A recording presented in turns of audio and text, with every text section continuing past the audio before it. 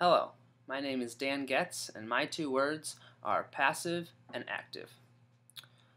I was blessed to grow up in a Christian household where I was loved and cared for.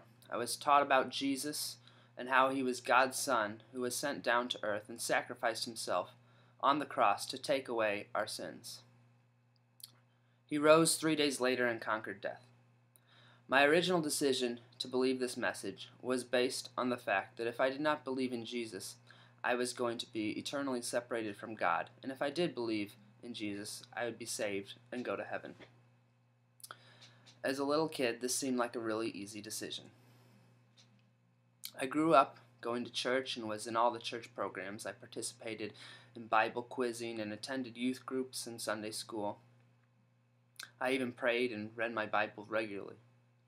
However, my faith was very passive. I simply was going through all the Christian motions, and there was no passion behind what I did. My faith was simply me participating in the culture that I was raised. I like to describe my life then as being good in the absence of bad. I was not doing anything terrible, but I was definitely not actively trying to serve God on a daily basis. My first year of college was a new culture for me. I was out of my small bubble of Christian family.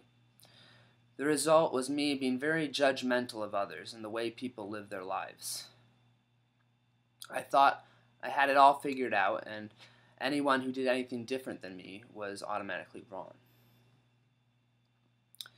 Sophomore year was kind of my wake-up call. Up until this point, my life was good, and there was no really tragic events or deaths or anything to really shake me up at all. I got into a situation where one of my close friends really hurt me, and I felt a lot of pain. I had to decide how to respond. I wanted to retaliate and hurt them back.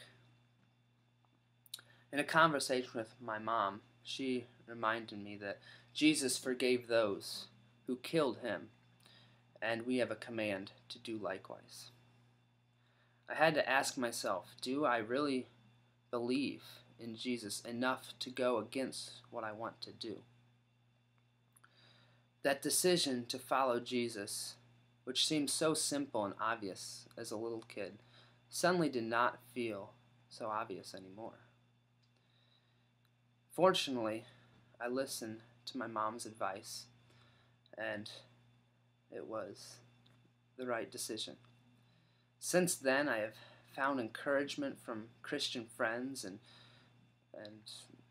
have grown in my faith through leadership and the positions that I have been a part of. I have found a new joy in actively serving God on a daily basis.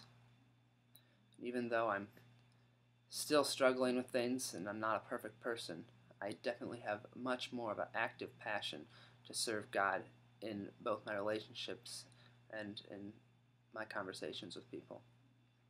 My name is Dan Getz, and that is my story, how I went from passively serving God to actively serving God. My two words are passive and active. Thank you.